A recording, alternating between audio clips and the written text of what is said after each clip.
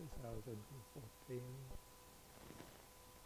and this is the Saturday class on the Majjhima Nikaya.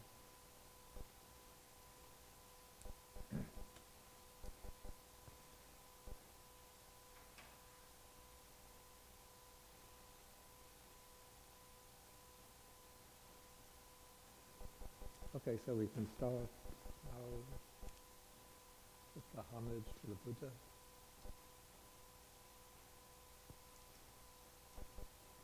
Namo tassa bhagavato arahato samma sambuddhassa. Namo tassa bhagavato arahato samma sambuddhassa.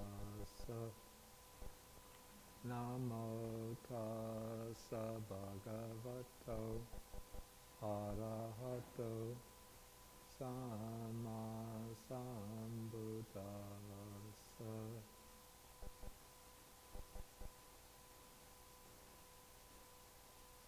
The report is no?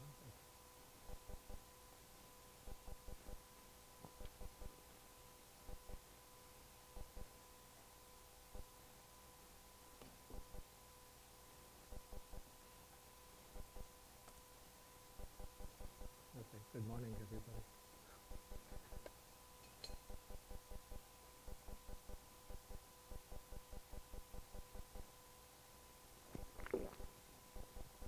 Okay, so we have been studying the sutta called the Chabbisodhana Sutta, the Sixfold Purity or the Sixfold Cleansing, and this is Sutta number 112 in the Majjhima Nikaya.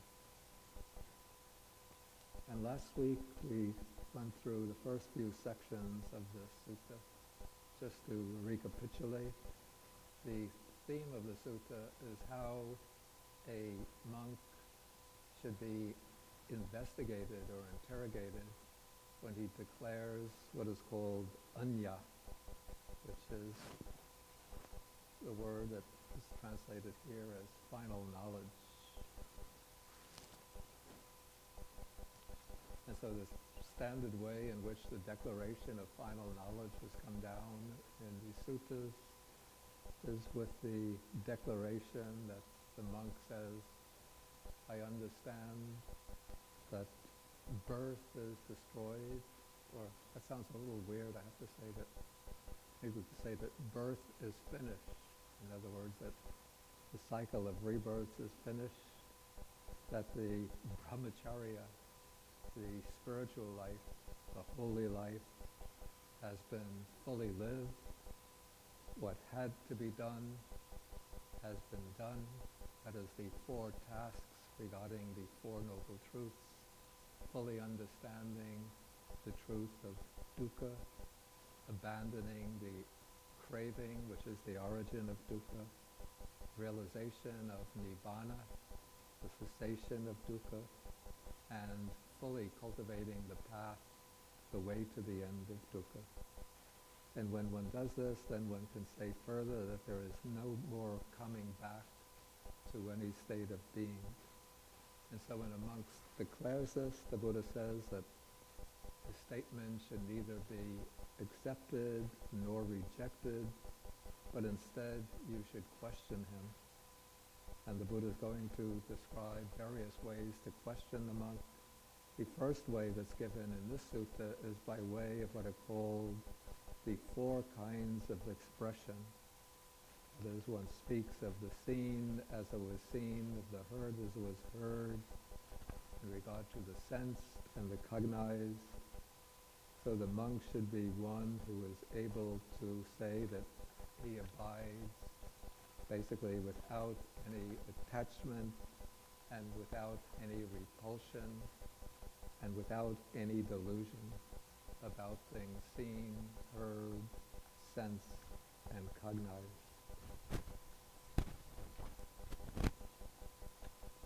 Okay, so that is the first section. Then even if a monk explains it that way, the Buddha says one could go on with the investigation. And so one tells him that there are these 5 aggregates subject to clinging. Then how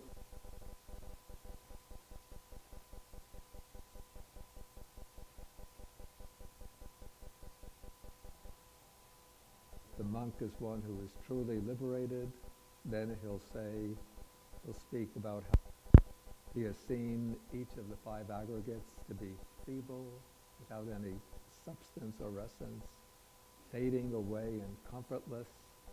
And then having seen it in that way, he has reached the destruction, fading away, cessation, giving up and relinquishing of attraction and clinging, of mental standpoints, adherence, and underlying tendencies regarding the 5 aggregates.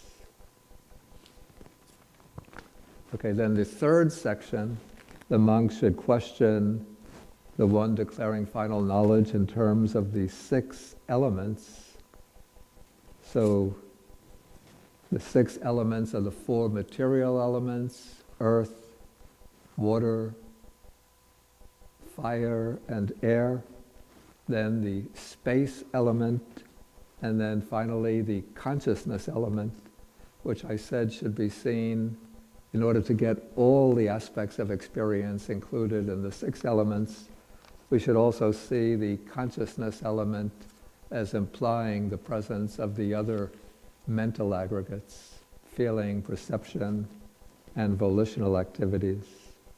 And so when the monk is one who has been completely liberated, then he'll declare with regard to each of these elements, again, that he has treated the earth element as not self, with no self based on the earth element. And then with the destruction, fading away, cessation, giving up, relinquishment of attraction and clinging based on the earth element and so forth, he has understood that his mind is liberated. And the same thing is said with regard to each of the other elements. And now when this declaration is made with regard to each of the elements, if we just take the basic statement in relation to the space element, okay, he says that I have treated, or we could say I have seen, I have approached, perceived the earth element as not self, with no self based on the earth element. We could say that these 2 statements are briefly stating all 4 kinds of personality view, identity view, or view of an existing self. If you remember from some of the earlier suttas that we've come across, when the Buddha is fully explaining the nature of identity view, for example, in sutta number 44, where the speaker actually is not the Buddha, but the nun Dhammadina.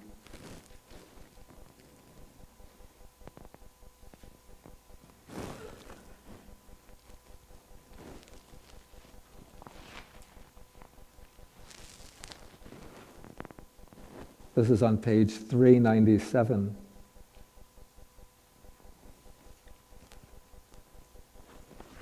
This sutta takes the form of a conversation between a male lay devotee named Visakha and the bhikkhuni or Buddhist nun Dhammadina. And the lay devotee is asking Dhammadina a number of quite subtle questions about difficult or knotty points of the Dhamma. And here on page 397 in section 7, he asks her, how does identity view or view of self come to be?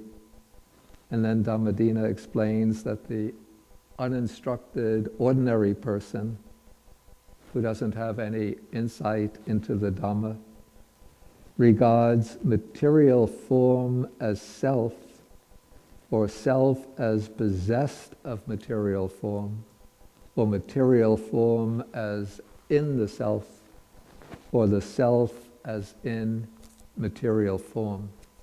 And so here we have, and then the same thing is said regarding each of the other 5 aggregates. So here we have regarding each of the 5 aggregates, or any particular aggregate, we have 4 ways in which the idea of self is formulated. Either we have direct identification of that aggregate with the self,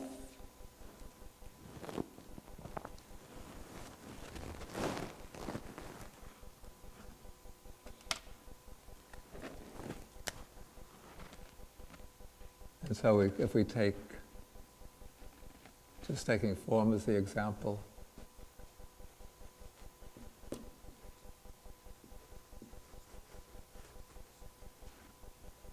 or we have possession, in which the self is seen to possess, to be the owner. You could say self owns form. The third one is form as in the self.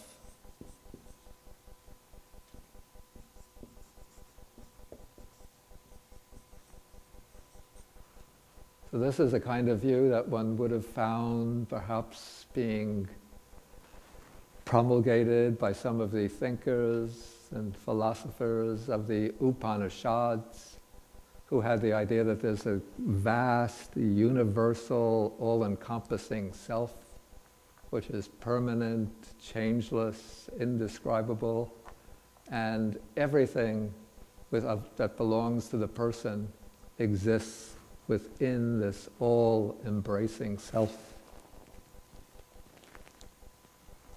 And then the fourth position is that the self exists in form.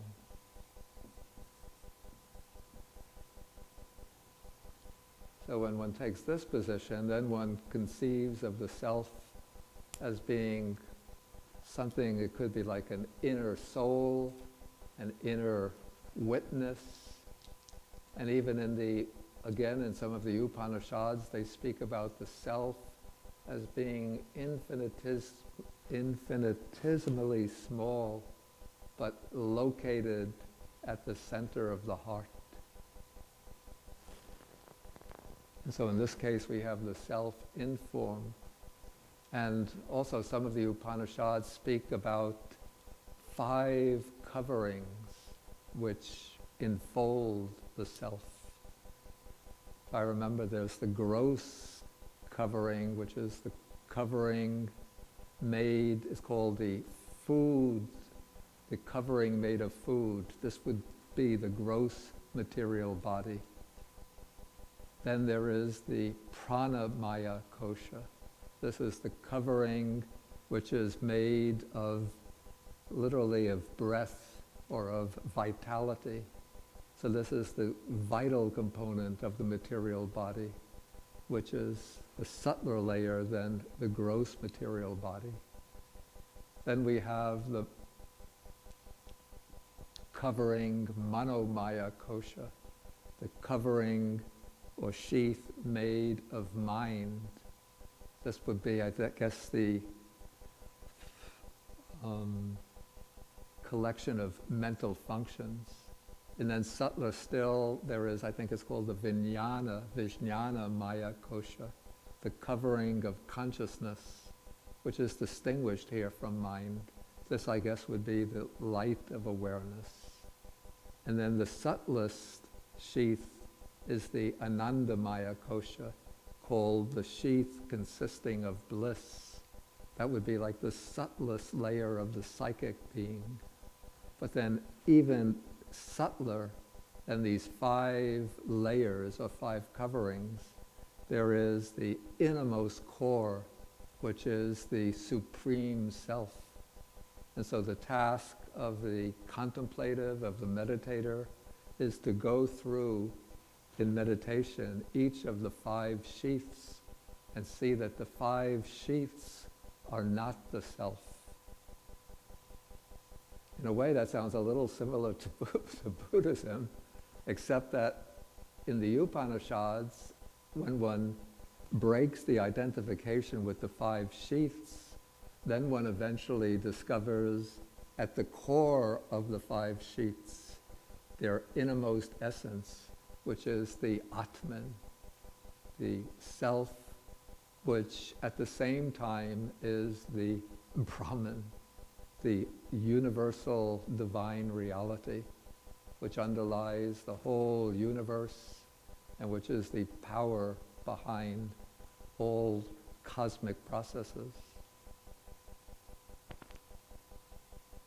I sometimes wonder whether the Buddha used the formulation of the 5 aggregates as a kind of counterpoint to the Upanishadic theory of the 5 sheaths. So there's no direct evidence that he appropriated this idea from the Upanishads. But it seems a bit curious that they both use a scheme of 5 elements of the person. Except that for the Buddha, the view, whereas for the Upanishads, the view of the self in form or within the 5 sheaths is the height of wisdom.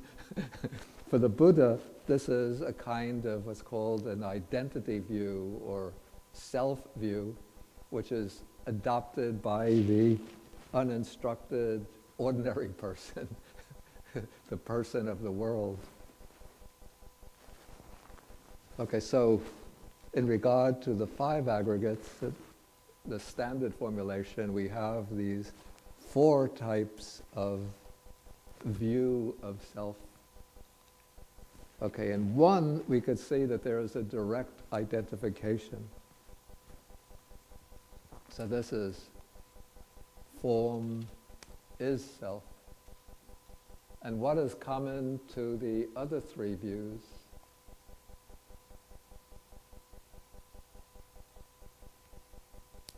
Apart from the fact that they are formulated in terms of the self, what is their common feature that distinguishes them from the first view?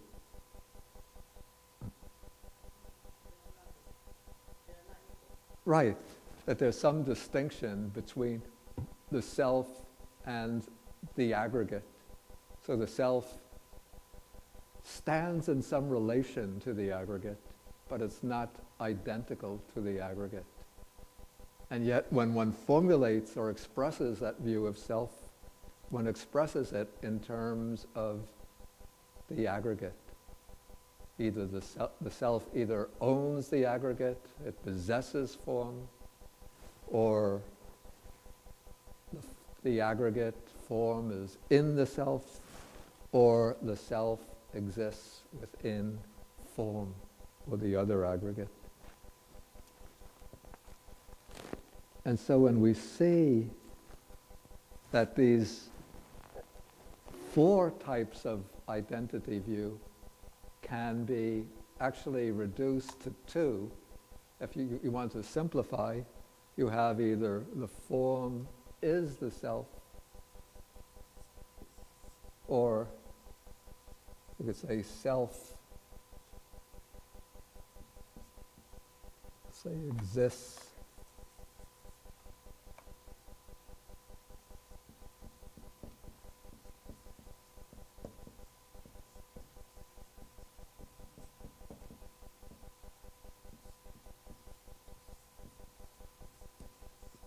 that the self exists in some relation to form.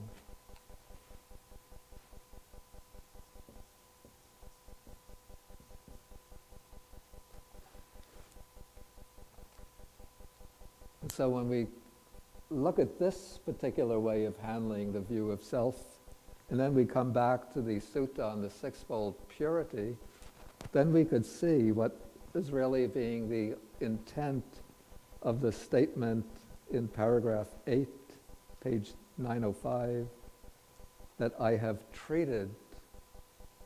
I don't really like that translation so much. The verb here is upagacchati,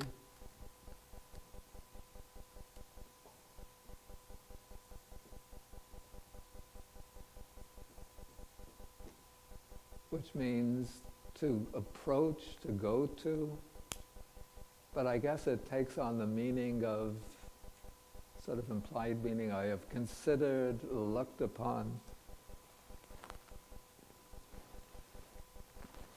And so here he says, I have treated, that is, I have looked upon the earth element as not self. So you can see that this is just an alternative way of stating that, or it's the rejection of the view that form is self. So it's negation of this view, sort of rejecting it. And then what he says, I have treated no self based on the earth element.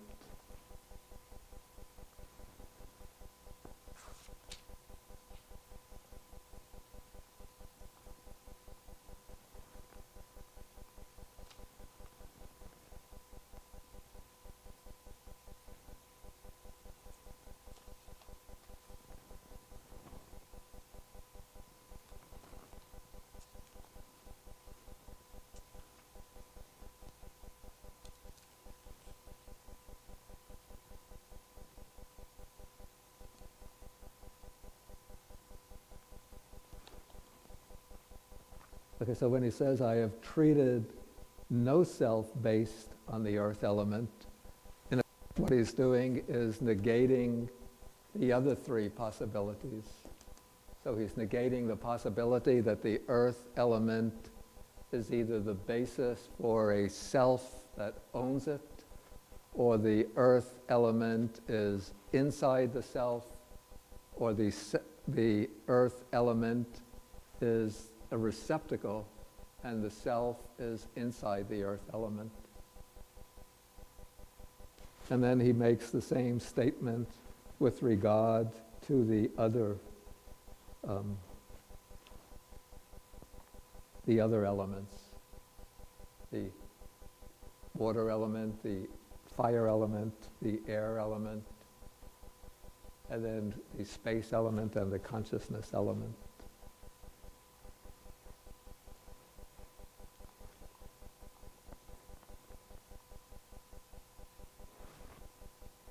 Okay, if there's any questions now on what I've just covered, please feel welcome to ask. Please.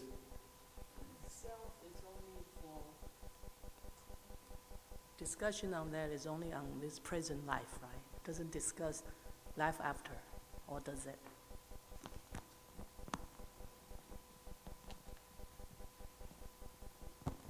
Well, I think the idea would be that if there is a self considered either, actually, let's put it this way. If one identifies the self with the material elements, you know, if one says that earth,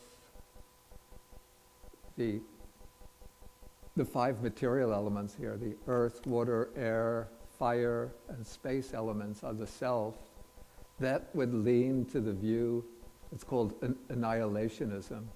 Because when the body dies, then the material elements break up. And so then one would hold that the self perishes and dies at death, and that there's no continuation beyond this life.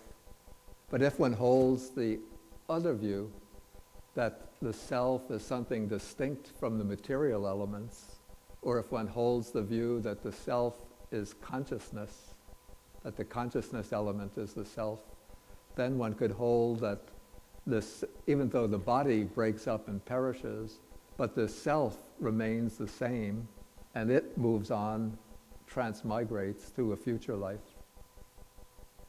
And so that will, holding that the self is based on the material elements, or that consciousness element is the self, this will lean towards the view of what's called eternalism, the view that there's a permanent, eternal, unchanging self.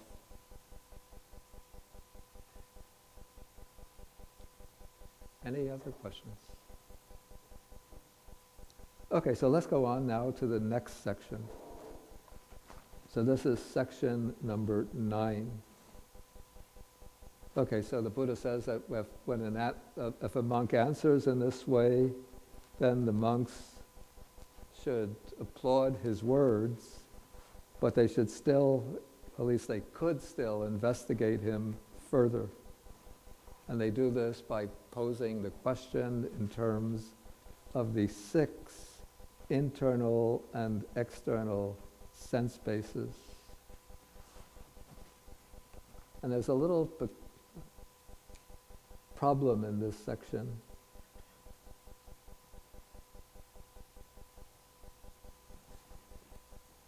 Okay, so let's first read it. Okay, so the question is put to him, friend, there are these 6 internal and external bases rightly proclaimed by the Blessed One who knows and sees, the accomplished one, the fully enlightened one. What 6? They are the eye and forms, the ear and sounds, the nose and odors, the tongue and flavors, the body and tangibles, the mind and mind objects. These, friend, are the 6 internal and external bases rightly proclaimed by the Blessed One. How do you know, how do you see regarding these 6 internal and external sense bases?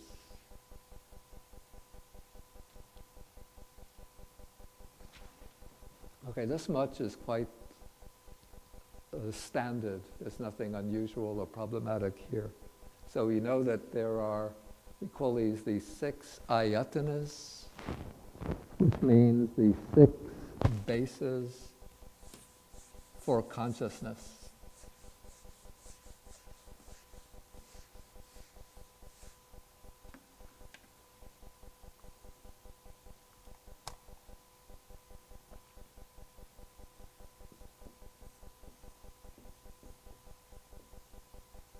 And the 6 bases are divided into 2 subtypes, subcategories.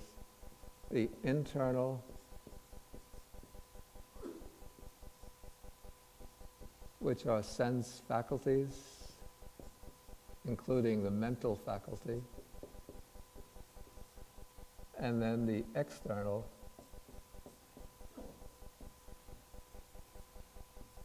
which are their objects.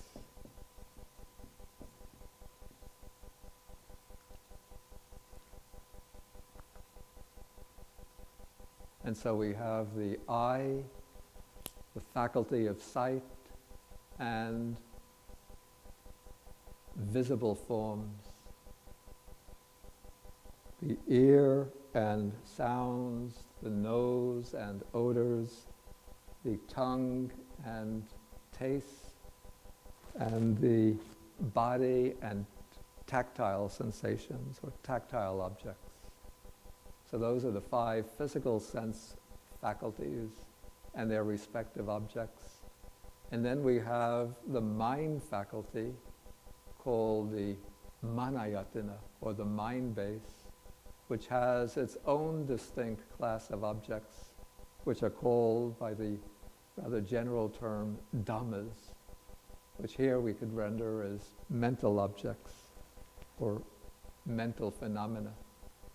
And so the mind faculty or the mind base can take also the objects of the physical senses, because we also, conceive and classify and describe with our minds the objects of sight, sound, odors, tastes, and so on.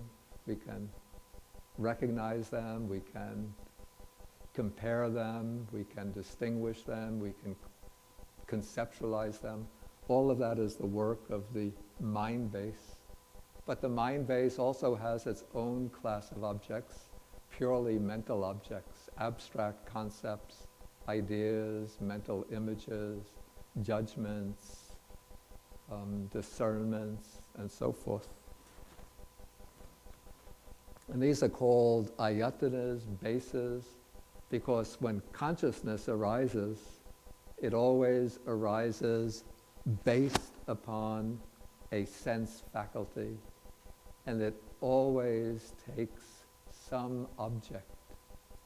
So consciousness is a word that's been used in philosophy to describe this aspect of consciousness, that it's always intentional.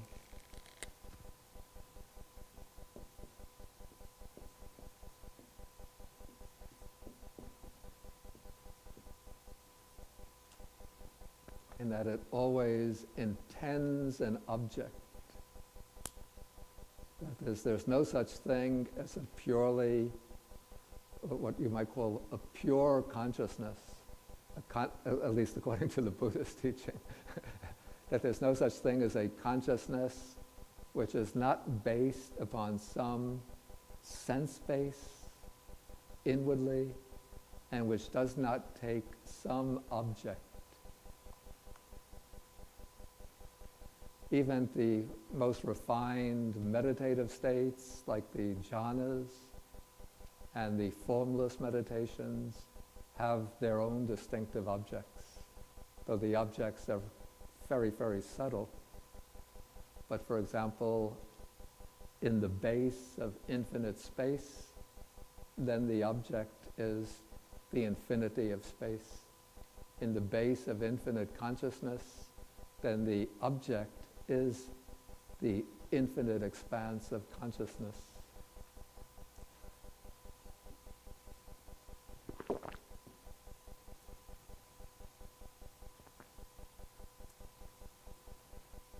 Okay, so these are the 6 internal and external bases. And then the monks are to ask the one declaring arhatship, how does the Venerable One know, how does he see regarding these 6 internal and external bases, so that his mind is liberated from the asavas through non-clinging. And then if a monk is one whose asavas are truly destroyed, or if he's one who has the copy of the sutta folded up, written down on the palm of his hand, so he could glance down when he's being examined, then this is the way he'll answer. He'll say, friends, with the destruction, fading away, cessation, giving up and relinquishing of desire, lust, delight, craving, attraction, clinging, and mental standpoints, adherences, and underlying tendencies regarding the I forms, I consciousness, and things cognizable by the mind through I consciousness, I have understood that my mind is liberated. And here there's a little problem. Anybody identify what the problem is?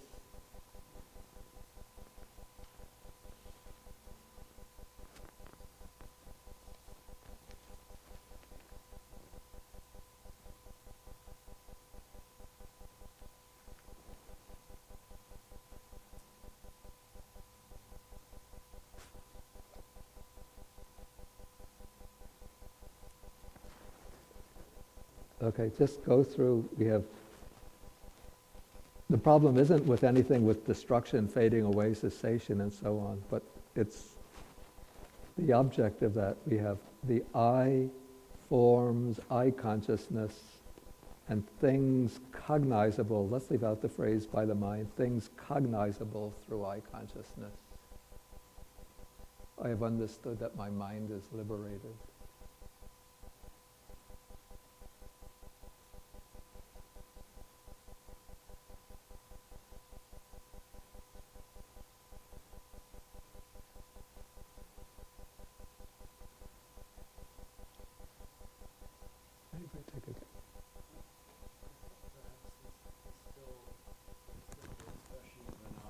My mind? No.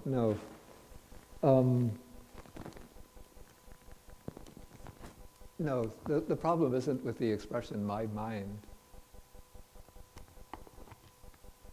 Suki, stand up and speak boldly.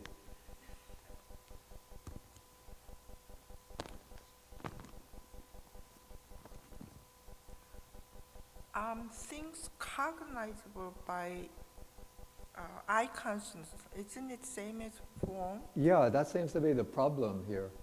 That usually in many of the sutta passages which are describing sense perception, they speak about, okay, through the eye, let me see how it's put.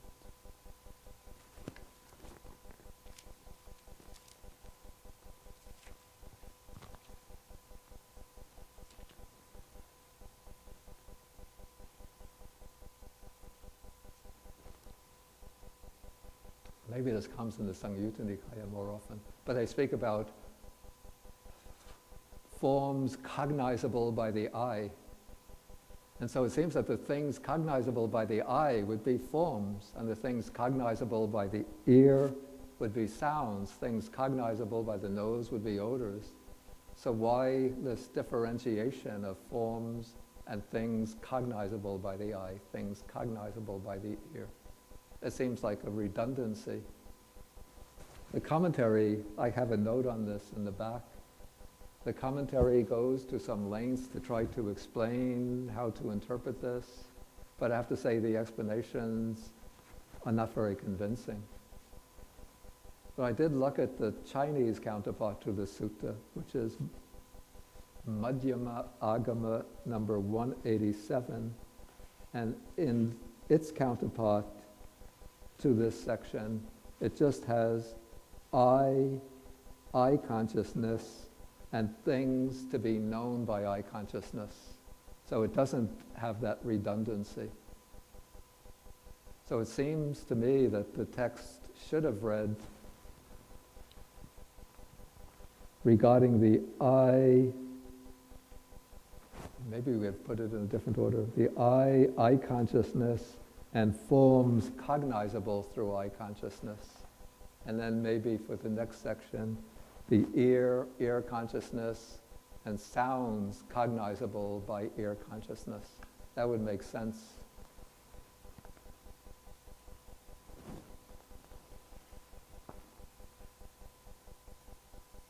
Or another way to take it, if one wants to accept all four as valid, would be, for example, if I'm looking at, say, this little table here, the form would just be the appearance, the color and shape, but the thing cognized by eye consciousness would be the table in its totality. But we don't find other texts which makes this distinction. So it seems to me that there's been some error in the way the text has been formulated and handed down, and that we should just see three things here.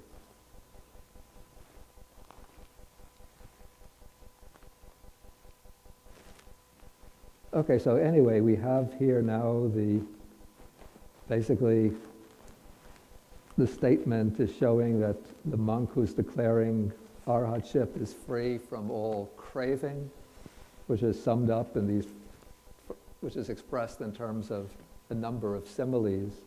Desire is chanda, lust would be raga, delight, nandi, craving is tanha, attraction, I don't remember the word used for attraction here, could be anurodha, and clinging would be upadana, and then of mental standpoints, adherences and underlying tendencies, those could take into account both craving and wrong views, or even taking greed, aversion, and delusion. But in any case, he's saying that his mind is freed from all defilements regarding the objects of perception, regarding the sense faculties, and regarding the consciousness.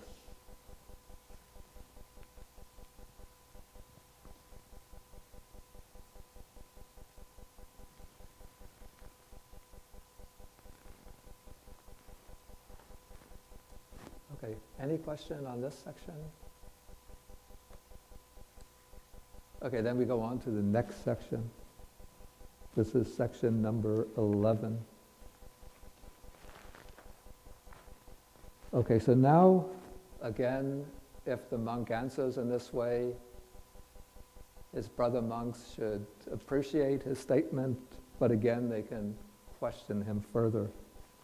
And now comes the question, how does the Venerable One know?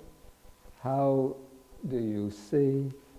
So that in regard to this body, with its consciousness and all external signs, that sounds, I have to say, sounds a little strange. I've changed my translation of this to objects, because external signs would be like you're coming up Chuang Monastery, you'll see sign parking lot, sign this way to the Great Buddha Hall, this way to Kuan Hall, this way to the dining hall, or driving out on the street,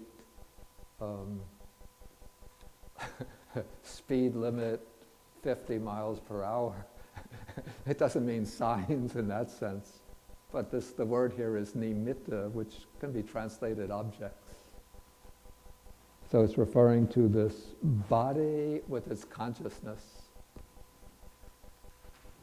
So here we have all the material components of existence sort of summed up in the body, and then all of the subjective or mental aspects of experience summed up simply with the word consciousness. And then all of the objects of experience comprised by the expression external signs. I think it's bahida nimittani. Okay, so in regard to all of this, I-making, mind-making, and the underlying tendency to conceit have been eradicated. These are the three important terms.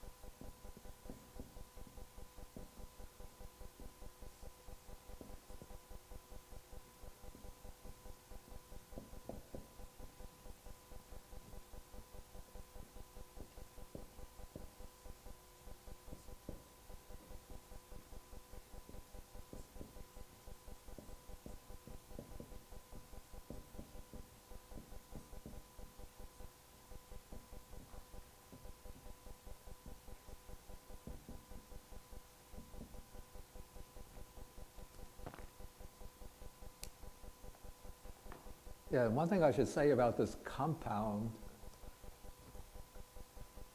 you see, Pali is, they call it an agglutinative language, in that you could, I used this expression yesterday, that you could glue words together to form long compounds. And so this is a long compound, ahankara, mamankara, mananusaya. And it's a little bit, because it forms a compound, it's a little bit unclear whether the last word, anusaya, underlying tendency, should be taken only in relation to conceit, or whether it should be taken in relation to all three of them. I'm inclined actually to take it in relation to all three of them, so that we have underlying tendencies to I-making, mind-making, and conceit. And these three terms are connected with the activities of three particular types of mental defilements. I-making is generally sort of connected or explained to result in a view of a substantial self, some kind of metaphysical self, or some kind of persisting ego entity behind the process of experience.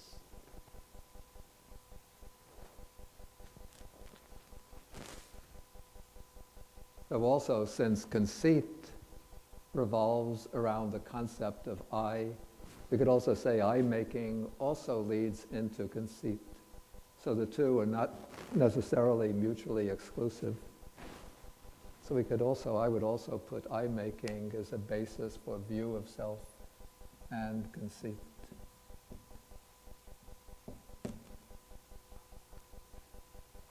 But maybe because conceit also plays a very prominent part in our mental life, so the Buddha has made it here a separate factor amongst these three.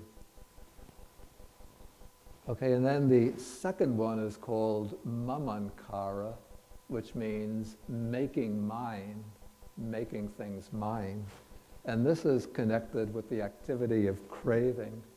Because craving is, you could say, it's a drive not only to enjoy, to find delight in the objects of the senses, but it also has a possessive tendency. It's sort of the basis upon which we grasp things and appropriate them, take them to be possessions of myself. And so you could say that through I-making, we create the sense of an inner self, and then through mind-making, we reach outwardly and grasp hold of things and take them to be mine, not yours. You know, like we have all of these labels. This is the property of Venerable Bhikkhu Bodhi. Anybody who takes this will be prosecuted to the full extent of the law.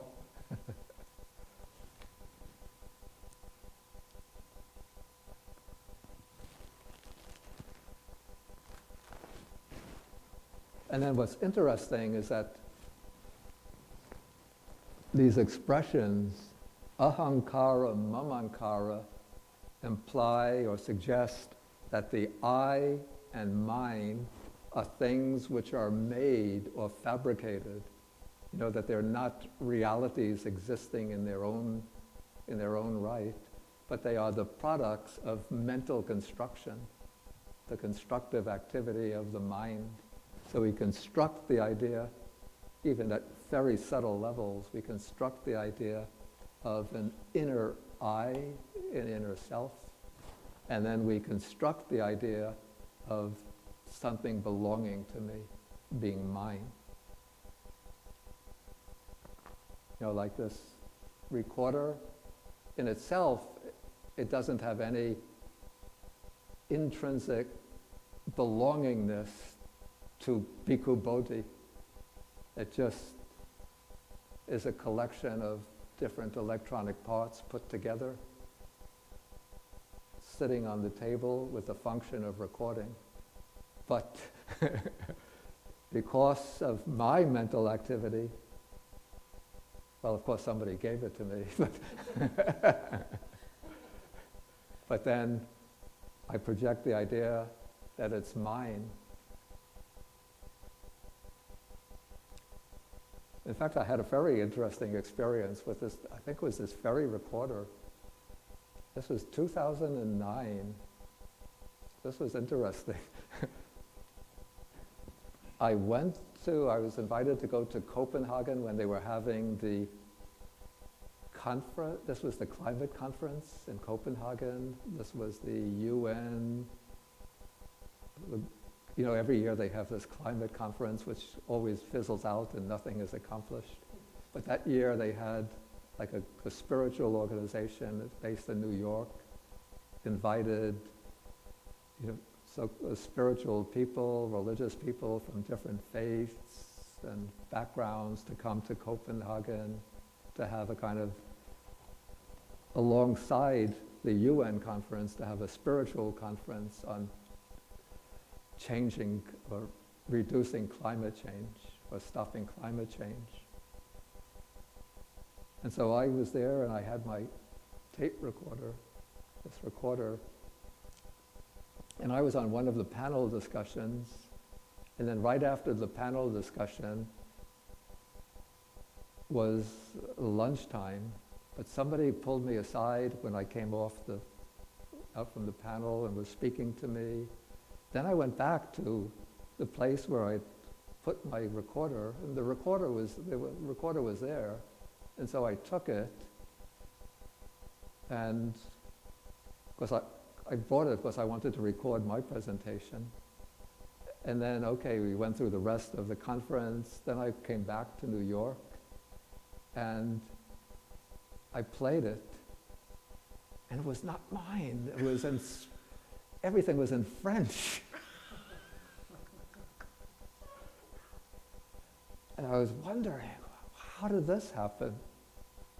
This is my recorder, but it's speaking French, and my talk isn't on there, and all the other things that I recorded, previously not there, but just a whole bunch of recordings in French. So fortunately, I contacted the organizer of the conference, and fortunately they found that there was somebody from France who also participated in our conference group, and they had her contact information, and I contacted her, and she said that she had picked up a recorder and it didn't have her talks, but somebody giving lectures in English. And so we sent our recorders from one to the other, and I got my recorder back. So you see, all the time I was thinking, this is my recorder. Why is it speaking in French? But in fact, awakening came, not mine. Now, if I could get that idea, not mine, in regard to everything, including this body with its consciousness and all external signs, then I'm liberated.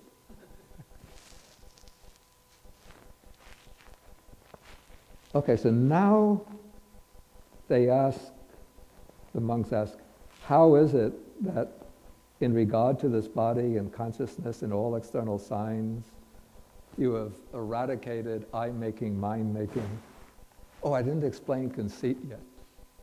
Okay, conceit is the third factor involved here.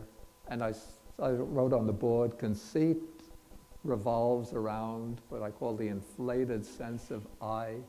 But this sense of I moves in a different direction from the formulation of a view.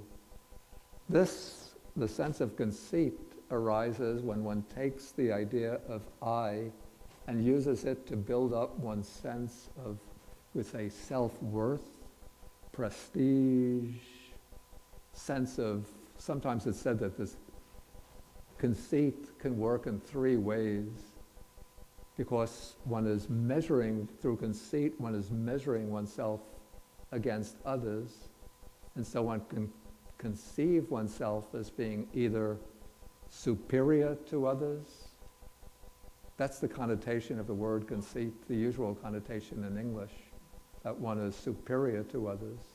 But in the Buddha's explanation, there are three aspects. Apart from the superiority conceit, there is the conceit of being just as good as others. Just like my mother used to tell me when I was a kid, because I was quite short when I was a kid, and all of the big kids sometimes would make fun of me, so my mother would say, "Don't worry, you're just as good as they are." So then you feel happy because you know that you're as good as others. And then comes the third kind of conceit. This is what we call the omana in Pali, with an O in front of it. which is that prefix O indicates going down. So this is the inferiority conceit. Sometimes it's also explained as hino asmi mana, the conceit that I am inferior to others. So there's the seyo hamasmi, that's I am superior to others. Sadiso hamasmi, I am equal to others. And hino asmi mana, I am inferior to others. Because even when you think, oh, I'm not as good as anybody else, that's not real humility, but that's a subtle kind of clinging to the notion of I. Real humility is you don't have any sense, well, it doesn't have to be the selflessness of an arhat, but real humility means that one just doesn't compare oneself with others, but one accepts one's own, say, one's own portion of talents, abilities, skills, beauty, strength, and so forth, just as they are. Maybe trying to improve, of course, but not using this as a basis for ranking oneself, putting oneself in the ranking order in relation to others.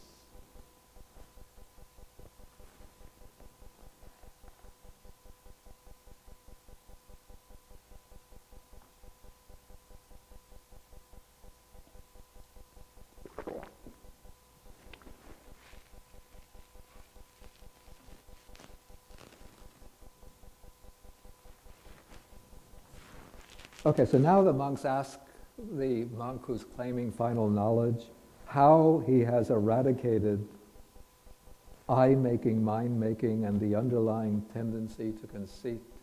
And this question comes up, this is an interesting point, in a number of other suttas, particularly in the Sutta Nikaya. One sees there might be about 8 or 9 or even 10 suttas in which this question is raised, particularly in the chapter 22, the connected sayings, connected discourses on the 5 aggregates. And invariably, or at least most often, the answer is whatever material form there is, internal or external, or whatever material form there is, past, present, or future, internal or external, high or low, inferior or superior, far or near, one sees all material form as it really is. This is not mine, this is not I, this is not myself. And then the same is repeated for the other 4 aggregates. So that is the answer that one finds repeatedly in the Sutta Nikaya. For example, chapter 22, there are several suttas in the 60s, might be 63, 64, which give that answer, or it could be 69, 70, I'm not sure exactly. But if you look around in the 60s in the in chapter 22 of the Sutta Nikaya, you'll find that answer. But here we have a different presentation. Maybe this presentation is used because this particular sequence is quite typical or quite standard in the Majjhima Nikaya.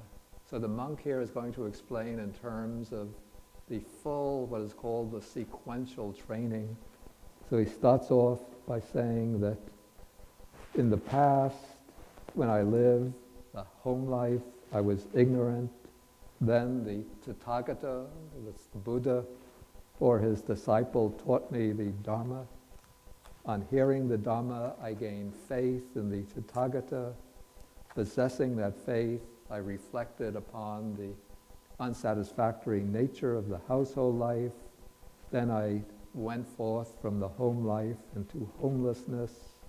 Then having gone forth, I took up the precepts and the way of livelihood, the way of training of a bhikkhu, and then we have all of the intermediate stages of training here, which you'll find in Sutta 51. We don't have to go through them again. up to the stage of purifying the mind of the five hindrances. And then he continues that having thus abandoned these 5 hindrances, the defilements of the mind that weaken wisdom, then secluded from sense pleasures, secluded from unwholesome mental states, I entered and dwelt in the first jhana. Then in sequence, I entered the second jhana, third jhana, fourth jhana. But then there's a little difference from the standard sequence that we find elsewhere in the Majjhima Nikaya. Here he says directly, when my concentrated mind was thus purified, bright, unblemished, and so on, I directed it to knowledge of the destruction of the asavas. Now, where we find the sequence elsewhere in the Majjhima Nikaya, then we have what are called the te vijja, that is the 3 higher knowledges. That is the passage on using the concentrated mind to arouse knowledge or understanding begins with the recollection of previous lives. For example, we find this in Sutta number 27. Well, we find it in the Buddha's description of his own development in Majjhima Nikaya Sutta number 4. Then we find it in the description of the disciples' progress. Sutta number 27, Sutta number 39, Sutta number 51, also I think in Sutta number 73, and perhaps some other suttas. But here, okay, then from the recollection of past lives, then we come to the arising of the divine I, which is the ability to perceive, directly perceive, the passing away and rebirth of other beings, and to see how beings move from life to life in accordance with their karma. Then in the third place comes the knowledge of the destruction of the asavas. But in this sutta, the exposition moves directly into the knowledge of the destruction of the asavas.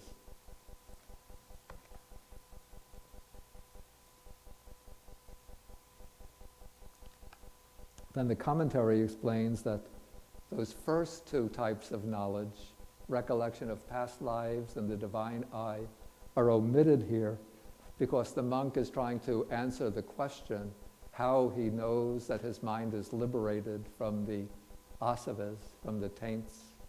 And then the knowledge of past lives and the divine I are not really essential for developing, for acquiring that knowledge.